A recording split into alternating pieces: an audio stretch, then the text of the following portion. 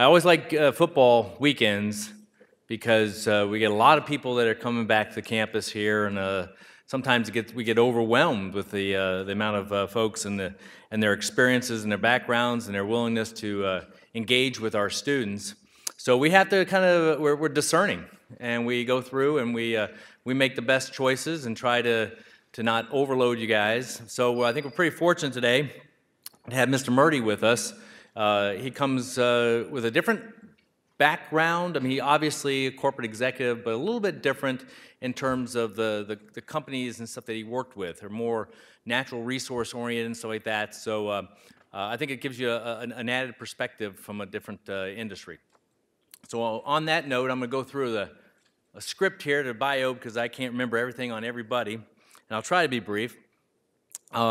Again, today's guest speaker is Mr. Wayne Murdy.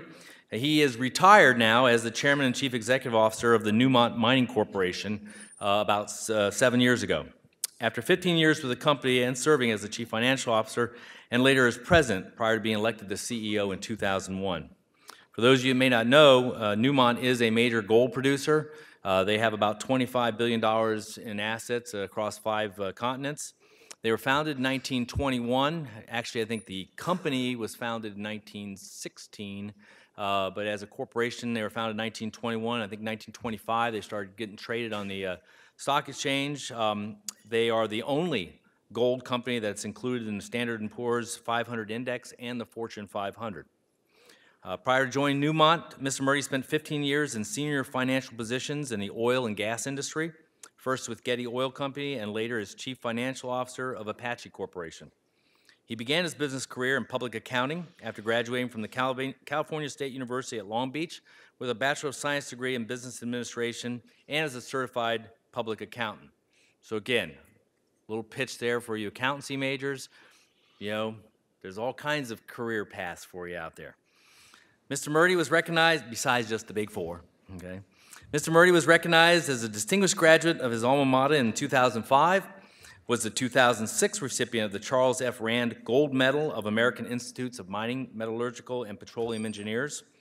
He was awarded an honorary doctorate degree of engineering by the Colorado School of Mines in 2007, and in that year was the recipient of the International Bridge Builders Award by the University of Denver.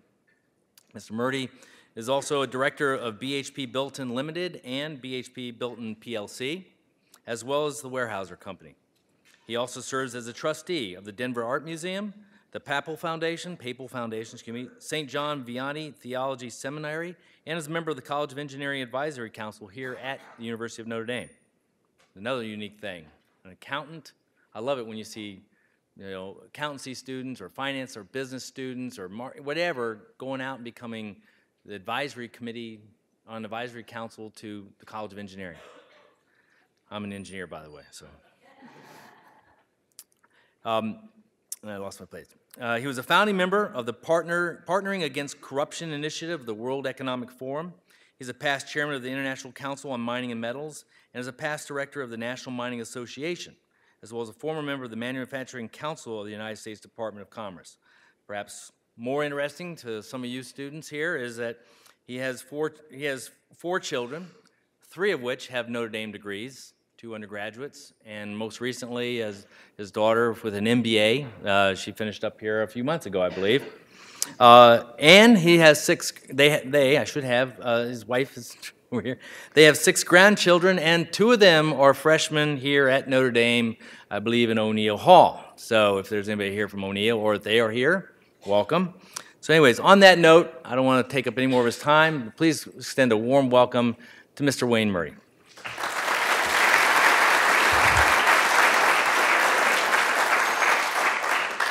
Thank you very much. It sounded like a lot of stuff, but you know, I'm 70 years old, so it's been a lot of time that's passed. When I turned 60, something I promised myself, I'm a little bit of a car guy. Is that politically correct? Can I say I'm a car guy? Not offend anybody. And so I always wanted a Porsche. And so when I turned 60, I finally, Diana had been saving the nickels for a while, and I finally had had a little nest egg aside, and I bought this Porsche, and it goes way fast, way faster than I should ever drive, and had all the speed, and I felt pretty good. I just turned 70, and for my birthday, the family bought me a golf cart that has a top speed of 25 miles an hour. I think they're trying to tell me something. I'm supposed to slow down a little bit.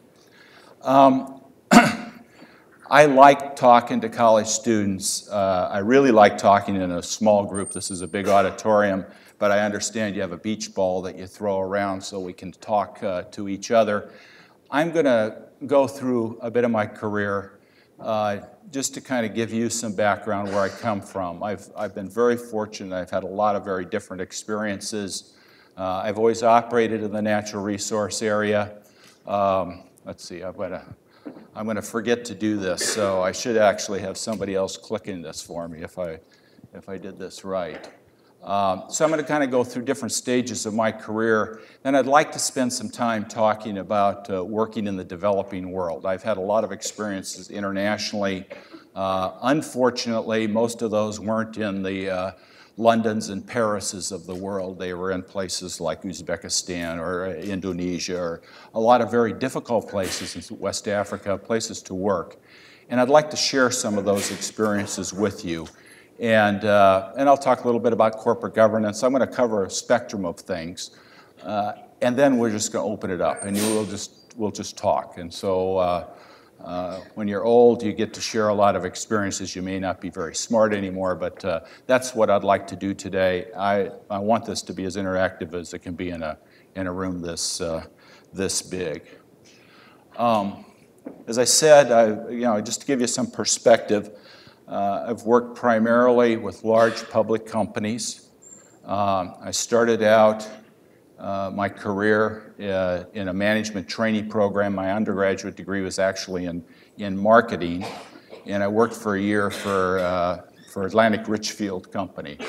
I was in this program where they moved me around from department to department, and as I think about that experience, I was working with a lot of people that were working to make a salary and didn't have a lot of, I'm going to say, joy or pleasure in their job. I'm always struck. I was in an accounting group for about 3 months, and it was like a big old-fashioned classroom. There was desks that we each worked at, and the supervisor sat at the front of the room, facing us. And at 4:25, everybody would stop working, they would clear their desk, the desk had to be perfectly clear, and then they would watch a clock on the wall tick off until 4:30. And at 4:30, everybody get up and run for the elevator. That impacted me in a funny way. And I thought, boy, that's not a very good way to live.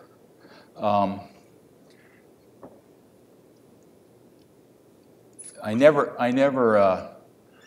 set out to be a CEO. I came from a pretty modest background, but I was taught that you worked hard, and so that was I think what really drove me when I started to get a good job. But I stayed at Atlantic Richfield for only about a year, and then moved on to Arthur Andersen and Company. And my older brother really influenced me. He said, you'll get to do a lot of different things. You'll see a lot of different companies, and you'll really develop your career. I had no desire to be a CPA or to work in public accounting for a long period of time. I thought, well, maybe I'll do that for 3 or 4 years, and I can land a good job that I can stay at for the rest of my career. So that was really, really my goal. I put some points up here, and let me touch base on a couple of things, and that is, let's see, I get lost here a little bit. You're learning now, you're getting so many things thrown at you, but when you get in a job, that's when the real learning starts. It's not presented to you. You don't just get to read about something and do it. But And so I really preach, especially to business people, when you get in the workforce, learn about that company. Really try to understand the operations side of it. There's a lot of different ways you can go in your career, but I think trying to understand the whole company and what makes it successful. And the operations side is where the rubber meets the road, almost irregardless of what the industry is. And so get out of that comfortable seat, walk around. If you can get plant tours, if it's a manufacturing company, you can get out in the field to different operations. Really interject yourself in that. I'm going to try not to be too preachy in this presentation in the first part, but you're going to hear me talk a lot about understanding operations. The other thing that I learned very quickly in my career is being a professional sounds great. It really means you've got to do what it takes to produce a good product. And you can't, talking about that clock, you can't do it, in 8 hours and punch the clock and walk out the door. If it's going to take 12 hours, it's going to take 12 hours. The important thing, and if you can do it in 3, and then get it done in 3. It's all about really caring about what you're producing and why you're producing it, and doing it with the best of your ability. Time is your most important asset as a human being. Think about that. That clock is running, and we only have so much of it. So whether you've got a huge balance sheet or not, the most valuable asset you have is your time. So make sure you're doing things that you enjoy. I always told my employees, if you don't like your job, quit. I mean, if you're a regular working person, you're going to put more time into your job than almost any other single thing you do. You probably put more time in it than you sleep, especially if you're a college student. But if you don't enjoy that, you're robbing your life. So have the courage to go after what turns you on, what you have a passion about. So, and if you can't find, if you're working in a job just for that payroll, you're going to be a very unhappy person, I think. And get that balance right. I always think back, I got very involved at Arthur Andersen. I worked a lot of hours. I started out, I was kind of at the bottom of the rung, and I enjoyed some success there. And ended up working there a lot longer than I planned. Ended up 9 years, and I was on the verge of making partner, and I realized I really wasn't doing what I wanted to do. I always said I wanted to do deals, not review deals. But it was taking a toll at home. And I remember when my wife finally told me, you're not happy, you're getting sick. I was working, I remember one year I had 2,700 chargeable hours. That doesn't count the administrative time. It was crazy. But they'd give it to you. You need to know how to balance that. So think about that as you're working. I always say there's no shortcuts. There's many different paths to the top. And take advantage of getting out of your comfort zone. A couple of formative experiences I want to tell you about. Obviously, I'm a big fan of the time I did spend in public accounting. It taught me one thing, and that is, in school, they lay it out for you, and here's the problem, and here are the facts. When you're in the workforce, don't accept those facts. Look behind them. Have a sense of whether what you're getting makes sense before you form a conclusion. An important ingredient in a professional's life, I think, is something called what I call intellectual honesty. Look hard at the information, form your conclusion. Don't get influenced by emotion. Don't get influenced by the answer you think your boss wants to hear. I think that's one of the great mistakes people make. I was talking to somebody earlier today, and they said there's a study about students that are straight A students. A lot of times they get very good at understanding what their professors want and delivering that. That's fine, When you're in the workforce, you're being paid to look at the facts and present your best conclusion as to what that implies.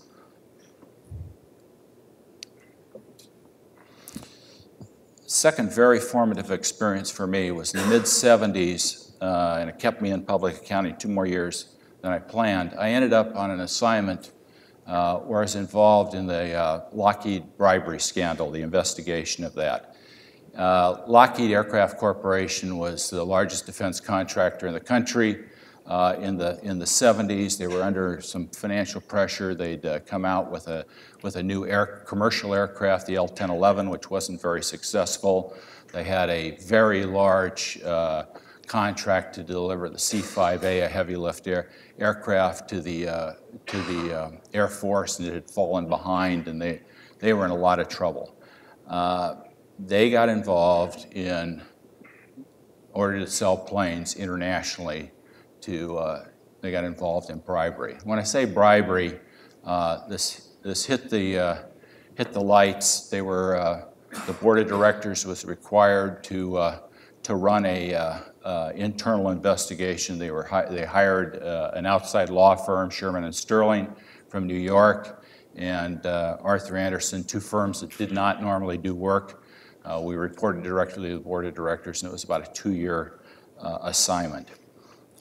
What I took away from that is we interviewed a lot of people. We went all over the world. We saw a lot of circumstances. When you talk about corruption, it's a very wide berth. I mean, at one end, it's the out and out. You know, you think about somebody handing money over in a black case to somebody to get a contract. At the other end of it, you see countries where it's almost extortion. In order to do business, money had to be paid. We saw the full spectrum of that. What struck me at that, out of that experience, though, was 2 things. One term that we hear a lot about these days, tone at the top. The tone at the top there was get the sale. Okay? The other thing was the human tragedy of this. We interviewed very senior, very committed workers. That was a workforce that was extremely smart. They were the high-tech company of its day. They were producing the U-2 aircraft and spy satellites and all this super secret stuff in their skunk works. Really hard-working engineers that had come up through the ranks because it was primarily an engineer-driven company, and they got caught up in this. They all individually knew it was wrong, but you'd sit and talk to these people, and they thought they were doing the greater good for their company by participating in this. And in their gut, they all knew it was wrong, and it tore them up. And I saw that human tragedy, and it really stuck with me. Nobody pays you enough money to buy your morals or your values. I used to always tell my employees, you get put in these positions, it's way above your pay raise to make those decisions. And I think it behooves it on the senior management of a company to constantly reinforce that fact with their employees, that they are not paid enough to make those decisions. You get down that path, it's a very, very slippery slope.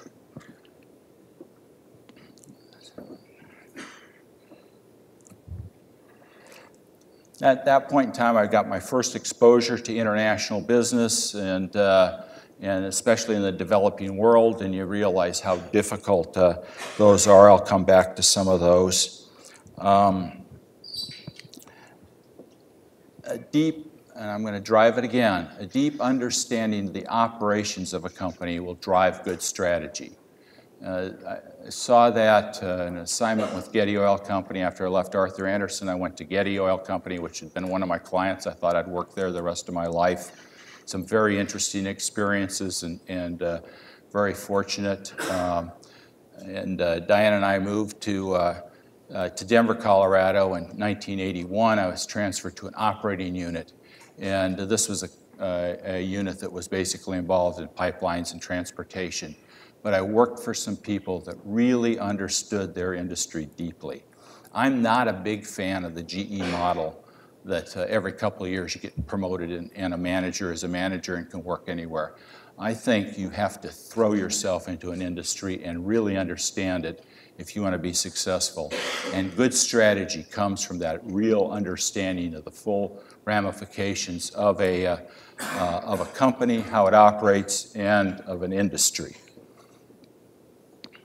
I also at Getty saw how a CEO's ego got in the way and actually lost a good company. There's a lot of change going on after Mr. Getty died, and you suddenly had a professional management in the organization. This is a very large oil company, very successful, very profitable.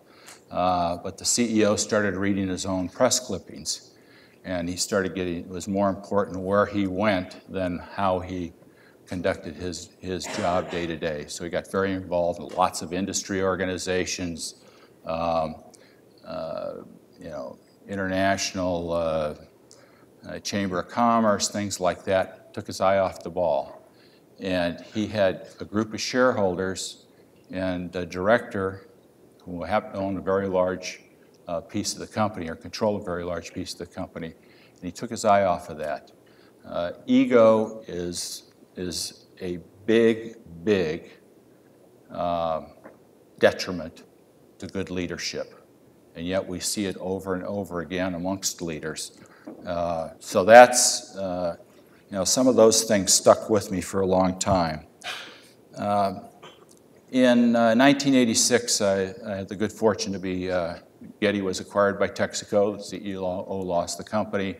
I ended up going to work for Apache Corporation as CFO, and I thought, boy, now I've made it. CFO, investment bankers, deals, financings, this is the fun stuff. And it was. And there's a lot of opportunities that you're given. You're exposed to a lot of people. I was finally really doing deals. But again, you've got a lot of people trying to push you. And so at this stage, you have to step back and again remind yourself the day-to-day stuff really matters. I mean, what gets companies in trouble is when the eye gets off the ball.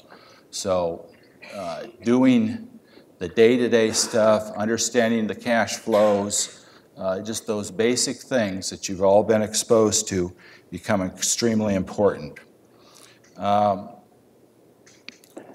I touch base a little bit about M&A, an opportunity to be involved in a number of those deals. And they're fun. There's no question about it. And you see individuals, professionals that get involved and become basically deal junkies. And I totally understand that. It is a lot of fun. But when you're involved in it, you need to understand why you're acquiring an asset, what the real value is of that asset. Again, you've all heard this. I feel it's very important when you're looking at an asset, at an acquisition, that you can do all the numbers, do all the spreadsheets, understand value, but if you don't see upside in it, stay away from it. There's got to be unquantifiable upside in a transaction, or you're probably making a mistake. Nobody's stupid out there. You'll get to within a value range that either makes sense and a transaction gets done, or you won't. But more than 50% of major mergers and acquisitions, there's a lot of studies on this, are failures. They do not add to shareholder value. So you do the numbers, you understand when to walk if you can't get it done, but in the back of your pocket, you better be able to see some value there that you can't put a number on, but is tangible enough that your gut tells you it's there and it can be extracted. Sometimes it's synergies, sometimes it's a discovery that hasn't been fully exploited. It can be a lot of different things. In 2002, I was at Newmont, we made an acquisition of an Australian company, Normandy Mining. We were buying it for its assets in Australia. We wanted more exposure in the developed world because we had a lot of exposure in the undeveloped, so our political risk profile was out of sync a bit. In that acquisition, there were assets in other parts of the world that this company owned little bits and pieces of. And I always remember when we made our presentations to the investors and to the analysts, we always said, we're buying it for this purpose. Here's the value that we see in it. Here's the upside we see in it. We have these other assets around the world. We're going to be selling those. One of those assets was an exploration play in Ghana. Newmont had operations in the United States. We're going into Australia. We're in Canada. But we had big exposures in Indonesia and Peru and Uzbekistan. And we kind of had enough, if you will, high risk for our portfolio. So the Ghana was identified early on as something we would sell. Our explorationists said, let us drill a little bit on this. It looks pretty interesting. That'll increase the value for when you sell it. That asset now is one of the highest value assets in Newmont. As we drilled on it, we found more and more gold, and ends up being a really key asset. So having those other options out there really drove that acquisition. We got what we thought we were paid for, but the upside was there and really justified the acquisition. I talk here a little bit about learning how sorry. You got it? Okay, I'm sorry. All right. We can just go back one a minute. Talk a little bit about the art of managing up. You got to be able to sell these things in an organization. And that means obviously getting the CEO on board if you're in a development group. And a lot of you, if you're MBAs, you end up being in development groups and companies, so you'll look at a lot of M&A. You got to understand how to present that information, and I say manage up, sell up, so you can get people excited about it. So again, you need to understand the brutal facts, but you need to be able to sell it, and you need to be able to convince the board of directors that they should take the step, because these are high risk. Okay. Let me talk a little bit about then, being a CEO and what I think it means. And I am a big fan of Jim Collins' book, Good to Great.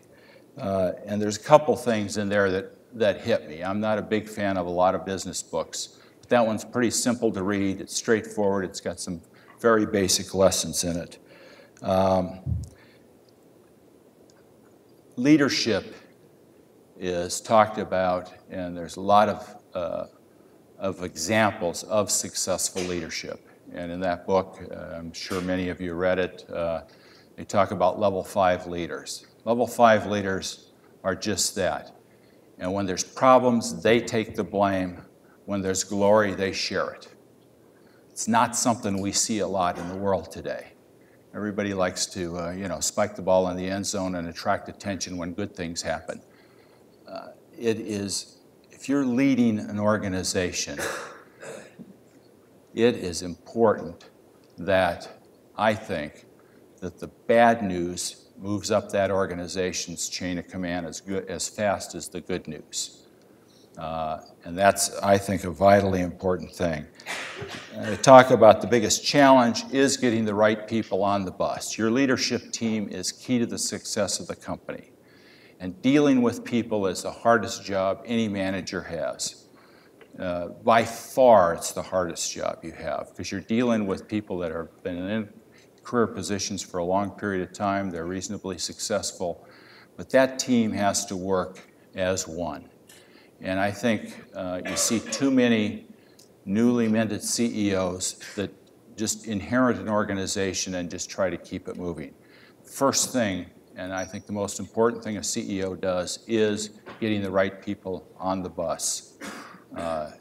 And that means making some hard personnel decisions. There's a way to deal with that. It's not about being brutal with people by any means, but you have to make sure that you're all working together. You guys have a fantastic example of that in this institution. When you talk about your top 3 leaders in this organization, with Father Jenkins, John Affleck Graves, and Tom Burrish. I understand that when they get behind closed doors, they can have pretty fierce meetings with one another. but they are all on the same page. They have the same goals for this organization, and they speak as one when they speak externally. And I think that's vitally important. So I think the number one lesson that I learned as a CEO is get that team that's around you right from the beginning. Hire people that are smarter than you if you can. Again, ego gets in the way here a lot of times, but if you can surround your people that are smarter than you are, that's a good thing and a good crutch. Tone at the top, be clear and direct with people. Again, easy to say. It means you got to communicate over and over and over again. We all overestimate how people understand us. We have a lot of information up here. Getting it to come out and really communicate with people is hard. So I try to push that. Don't overestimate their understanding of what you're trying to communicate. And here again, I talk about bad news should move fast. The other key lesson that I learned as a CEO is taking time to think. Scheduling time when that door's closed and you can just sit back and mull over a wide variety of topics within the organization. That means you got to take control of your calendar. In senior management positions, everybody wants your time. And if you let them control your time, all you're going to do is be a reactive manager. You need to have time where you can sit down and think. And I actually would schedule that time. I mean, you hear the stories about having a great idea in the shower, and that's fine, but you can't always count on that. And if you can just take a little time, close the door, put the word out not to be disturbed, that is one of the most valuable assets that you can provide to your organization.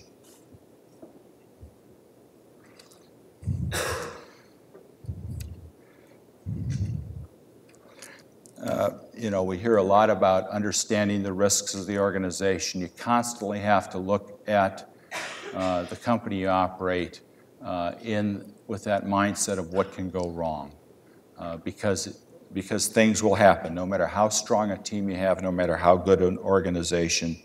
Don't overestimate what's out there. There are a lot of negative things that will happen, and you need to be able to deal with those when they come up. So understanding risks and what can possibly go wrong and how you might react to that is a trait that I think you try to push throughout the organization. You want to push that down to the lowest level, so your plant supervisors, if you're in that kind of business, are thinking about what can go wrong and how you react to that, how you mitigate those risks. Now I'd like to spend a little bit of time, I'm going too long, on operating in the developing world. And this is a it's a natural resource business. If you're in a mining business, you're going to be subject to lots of criticism. But I have to tell you, in my career, I took more personal pleasure out of operating in some of these places. We're typically the first industrial activity in an area. So you're suddenly dealing with subsistence farmers and fishermen, and you're teaching them a trade. You're changing people's lives in I think, a very positive way. And there's a way to get that right, and if you get it right, it's a rewarding experience. But there's a lot of challenges. I mean, there's community expectations when you go in and you're going to build the facility. You're dealing with an unskilled workforce for the most part. You're dealing in an environment where there's constantly changing laws and regulations. It's not stable. It seems like the more successful you become, the tougher things get. Logistics are tough. Corruption is out there, and it's on many levels. And it doesn't always just hit you in the face. It can be very subtle. And so, again, that tone at the top and how you operate, how you play the game is as important as what the goals are. Lots of pressures from lots of areas. Next slide on risk mitigation becomes extremely important, and there's a lot of ways to do that. At Newmont, when we operated in a developing country, we would typically try to involve a multilateral agency in the financing of the project. So whether it was a IFC arm of the World Bank or one of the export credit agencies, there's lots of these places you can go to obtain financing. And the reason we did that, financing was typically expensive, but it provided a sense of risk mitigation in that that multilateral agency had sway in that country that much larger than what your sway might be. So when those rules started to change, you had the opportunity to lean on Big Brother, if you will. And whether it was the World Bank or not, they had sway or they had influence in that country way beyond what you did. So keeping that country to follow the contract that was entered into was very important. I had a picture up here a minute ago from Ghana. It was the last slide. But some of the difficulties, and that slide illustrates it. I'm sitting talking with the president. That was at the inauguration of a mine there. We were dealing with the formal government, but there's also the king of the Ashanti tribe that's shown in that picture, decked out in gold. We knew we were in the right country because of all the gold he had on. But that government was really split. You had the formal government and the informal government. And the elders and the royalties of the tribe really controlled the land, the surface of the land. So we had to deal with both, and they didn't necessarily like each other. So you get caught in a lot of this type of situation where you really have to listen a lot more than you talk and understand how to work through those situations. As I said, if you get into one of these situations and you do it right, and you get it right, and it's hard. I mean, think about going into an area, opening up a mine in an area where there's nothing but subsistence farming. You start hiring people. You start having a positive influence on the communities around that mine. We teach people trades. We have a program at Newmont where we had 9 trades that we taught people, and they were things like electricians and technicians and mechanics. It's a formal program. It's a 4-year program. We would go out and do aptitude tests, hire people, good paying jobs, had to be within the right range. But suddenly, you're changing the dynamics of that whole community. You're breaking the poverty cycle. That's good. But how far does that reach? So you influence this village, but maybe you're not influencing this village. You suddenly start causing jealousies. So it's very, very difficult. It's something that as simple miners or simple finance people, there's skills and disciplines here that were way beyond our pay grade. So you need to collaborate, involve people. One of the lessons we learned is it's not enough to go in and you think, okay, we'll build some schools, we'll build some hospitals, we'll improve health care in this area. That sounds good, but if you don't involve those communities in the decision making as to how you're going to go about doing that and what they think they need, you're kidding yourself. And I think that was one of the harshest lessons learned back in the 90s. I think it's one of the big tragedies of so many of these foreign aid programs in these countries is people go in there with great intentions, but you need to work with those people. They have their dignity involved. And the leaders of the local community don't want suddenly somebody coming in from the outside and telling them how they should run their village or their town. So there are a lot of lessons that are needed in that time zone that are hard.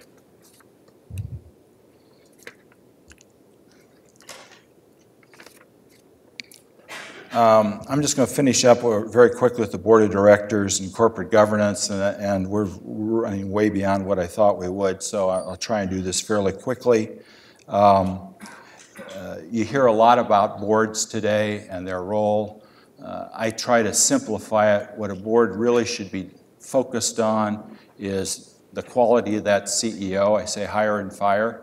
Obviously, the senior team is involved there, but the buck stops at the CEO.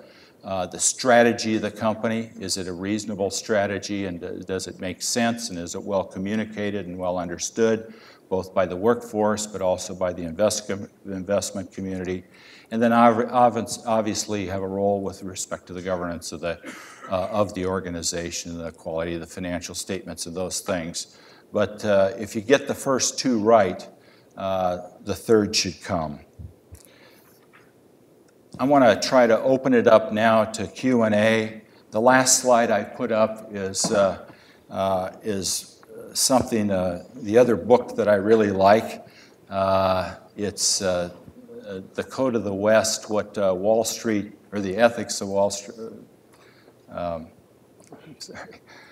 Cowboy Ethics, what Wall Street could learn from the Code of the West, and this is the Code of the West. I like to joke about it. Read through this. If you get a chance to get the book, you can read it in about 2 hours. It's a wonderful book. It's got a lot of nice pictures in it. But it's very simple things. It's like the 10 Commandments of business. And if you look at these and think about them, they're very simple. And they can guide you through all kinds of difficult situations. So, whether it's, living each day with courage, do what has to be done. When you make a promise, keep it. I mean, this is pretty basic stuff. But it applies to our lives every day. So I like to say it's the 10 Commandments of business for me. Take a look at it as we talk. I talked way too long. I apologize for that. But why don't we open it up, and we got about 20 minutes, is that right? 15 minutes? And any topic that you find interesting, let's throw it out and see what the reactions are.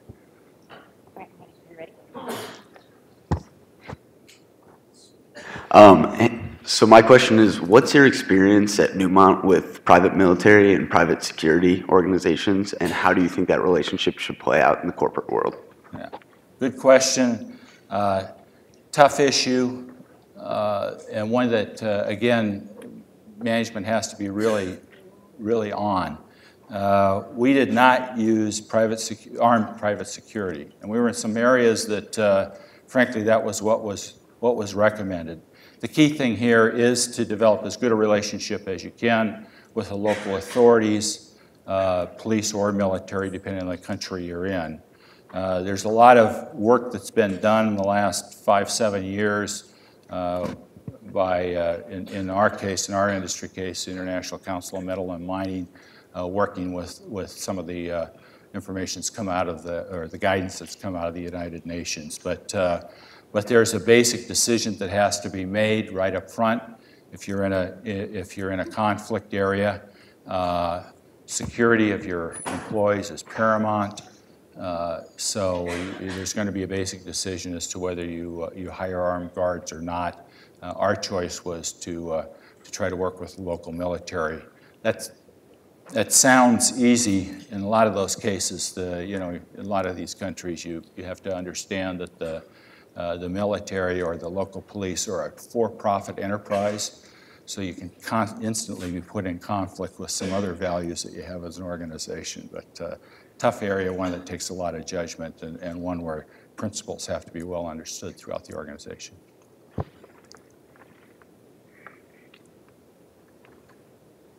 There's one way up there. So if someone's interested in natural resources, well, do you recommend that they go directly into corporate, or maybe start out in an investment bank covering natural resources companies?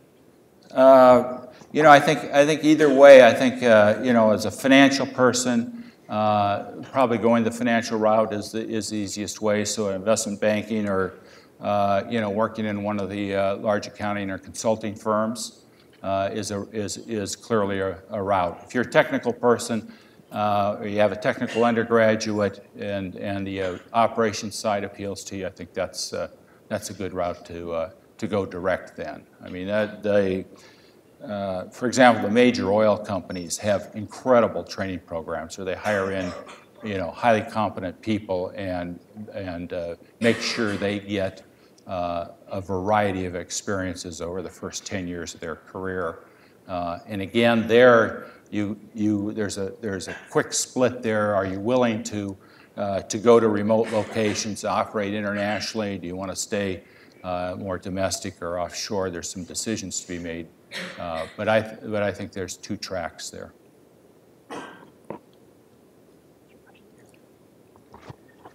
You mentioned working in Uzbekistan a couple times. What was it like working in the post-Soviet world?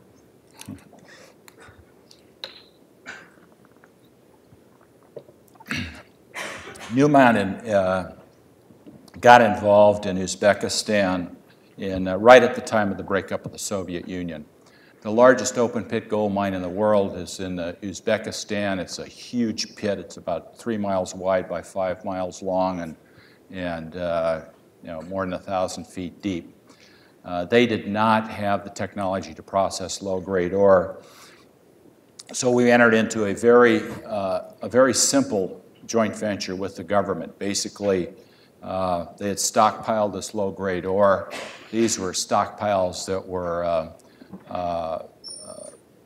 about 200 meters high, covered square miles. There's a lot of ore out there. We built the plant that crushed it and processed the ore. We put the money in to do that, and we split the profits 50-50. It's a very straightforward deal. We financed the project through a multilateral agency. We insisted that the governing documents be under the laws of a neutral country and be subject to international arbitration. Tough negotiations. Made a lot of trips there, putting together the agreements. Ultimately, it was the first major investment done in the former Soviet Union. It's about a $350 million plant. We operated successfully for about 10 years.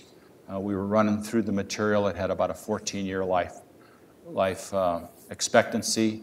We were getting to those last 4 years actually had some of the best grade and would have been some of the most profitable. That project, to go into it because we knew it was going to be difficult, we demanded a very high rate of return in our analysis internally. And this kind of straightforward splitting the profit with the government worked out well. It met our criteria. It was a plus 30% rate of return project. But if it wasn't, you wouldn't go in there. It was really tough to operate there. Building the plant was tough. You couldn't get materials in because we were bringing it down from Finland down through Russia into Uzbekistan. We had to weld the boxcars doors shut. Otherwise, when the train arrived, there wouldn't be anything in there. I mean, that was a very difficult time in the former Soviet Union. Condoleezza Rice refers to Russia today as the country of gangster capitalism. It was very much that back in that time period. But we got through it. We operated. It was very hard. The workforce there were used to the Russian way of maintaining a plant, which meant you just ran it until it broke, and then you tried to figure out how to fix it. So putting in a program of preventive maintenance was a fight, but we got there. Budgeting was very difficult because under the old rules in the Soviet Union, if you didn't hit your budget, you were breaking a law. It took us a while to get that through our heads. We operated with a board of directors that was 50% Uzbek and 50% Newmont management. We like to set budgets that are, they have a little bit of stretch in them. That was always a fight. But things seemed to go well. We were able to export the gold and turn it into hard cash and split the profits, and they seemed happy, and we did. But Uzbekistan started out after the breakup of the Soviet Union saying that they were, they were going to go towards a free market economy. The president of the country, they put in, they had elections. The president of the country, who happened to be the former head of the Communist Party in that country, he was supposed to have two, I think, 5-year terms. 22 years later, he's still president. He still miraculously gets 98% of the vote. After about 10 years, they kind of got tired of our ideas of how we should deal with the workforce. They got very upset with first the UK and the European Union and then the United States because our governments insisted on human rights. It was a difficult time. Ultimately, I got a fax asking me to come over and was told that our joint venture was bankrupt, that I should just assign our 50% over to the Uzbek government. It's not bankrupt, we're doing very well. Look at the cash flow we're generating. I said, you don't understand. The authorities have done a tax audit. You owe billions of dollars, and by the way, you've been polluting the desert for years. And if you don't assign this over, we'll force it into bankruptcy. Very difficult last year and a half of my career was negotiating our way out of that deal. But that stuff still happens today. And it happens to major companies. So risk mitigation in that case was having project financing, which still wasn't paid off, so I could get a lot of help out of the European Bank for Reconstruction and Development, international arbitration. Ultimately, which they totally ignored, ultimately we got to a point where we could put a lien on they had 5 767, Boeing 767s in the national airline, and they would fly into Frankfurt and Heathrow. And ultimately, we put a lien on one of those planes, and that's when we finally got them to the bargaining table. So some of the stuff about being tough but fair certainly was required there.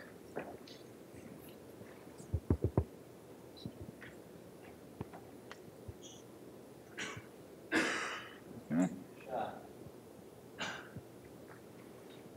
Right here. Just like over the years and in your experience with the developing world, if you will, have you found it's easier to get business done today than it was, 20 plus years ago, or is it still a work in progress? It's very much a work in progress. I think what you're seeing in the world now is a lot more nationalization. And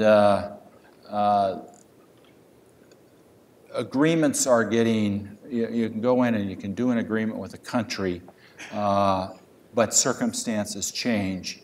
And even though you may have an agreement that's supposed to run 20 years, there'll be great pressure to change it. Right now, we're seeing that in Indonesia. I mean, this is Freeport-McMoRan, which is a large operator of copper mine there. Newmont has a large copper gold mine there. That's done under Indonesian law on something called a contract to work, and it's a contract that lays out all the fiscal terms, all the requirements on the company, training programs. It's a very comprehensive document. But the Indonesian government has decided, the current government, that they wanted a bigger piece of the action. They wanted to change the tax regime. And when you're making these investments, remember, you're making an investment that's going to be there for 25, 30 years. So you really want to nail down the terms and conditions up front with the governments. But both Freeport and Newmont have been shut down over there because the government has wanted to impose new taxes and royalties above the level. And these are not, these are not sweetheart deals. They were negotiated with very, very bright, intelligent people on the other side of the table and provided a lot of benefits. But once you're invested, and you have we can't just get up and leave the next day. We're putting in hundreds, or in that case, billions of dollars worth of assets. And that's why risk mitigation is so important. So it ebbs and flows.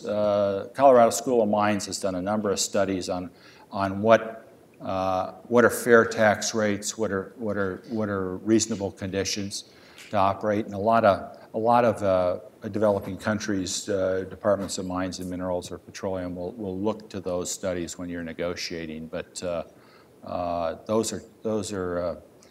that still continues to be a problem. The other problem is corruption, and it's, you know, people don't like to talk about it, but it's out there, and it's out there at every level, at some of the highest levels, and it's in some countries that you'd be surprised at. I mean, you know, everybody knows about the things that went on in Indonesia and Nigeria and some of these places, but it hits you in a lot of different ways in a lot of different places, and it's hard to see sometimes. You don't really recognize it at first, but it's there, and it's something you have to be constantly vigilant about and have your employees be vigilant.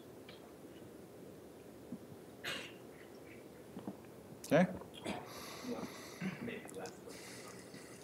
In your industry, natural resource industry, obviously you deal not only with transportation, but the issue of eco-terrorists, environmentalists, everything else. I mean, as a company, a corporation, how do you strategize for that? What do you put in place?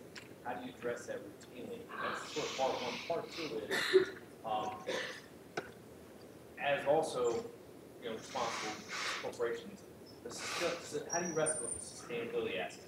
So you're going through and obviously harvesting natural resources. How does the company look at that sustainability, beyond 50 years, etc.? Right, right. It's a it's a good question. Very, very again tough area, but one that in our case quickly. We established a policy that on the environmental side, that we would meet the environmental standards of the country that we are operating in, or the United States of America, whichever was the most difficult. So you start to raise the bar right away. And as an industry, in the late 90s, we looked very hard at this. That's what we formed this International Council of Metal and Mining, and we involved environmental groups, NGOs. The environmental side, in a lot of ways, is the easiest because there's science involved in that, and there's standards out there that are well recognized, and you can build to those standards. And especially when you're building new projects, you can do it right up front. So the very difficult areas is dealing with communities, as I talked about before, and how you relate to that. The sustainability side is vitally important.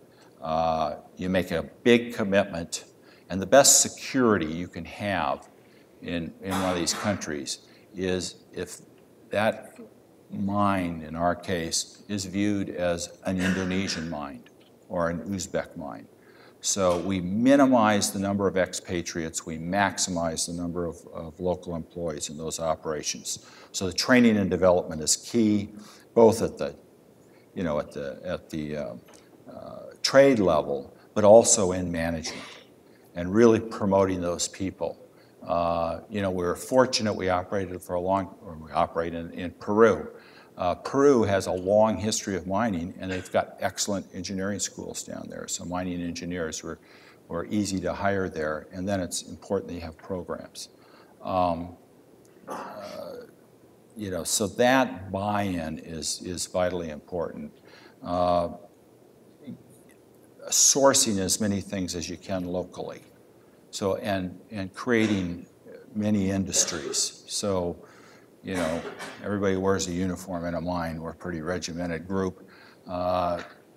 Getting those uniforms sewn, in some cases, I know in Indonesia we had villages where there were people still using sewing machines that they would pedal with their feet because there was no electricity there initially. And having them do the uniforms, buying as many foodstuffs as you can locally. I mean, it's just the whole supply chain. You look at it and say, what can we do or cause to be done locally that will allow us to develop the support industries that we need.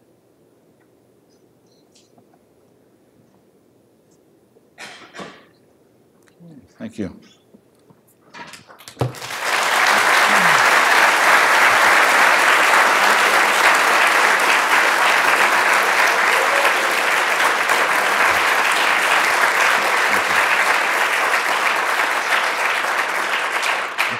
Two things real quick. First, I'd like to thank Mr.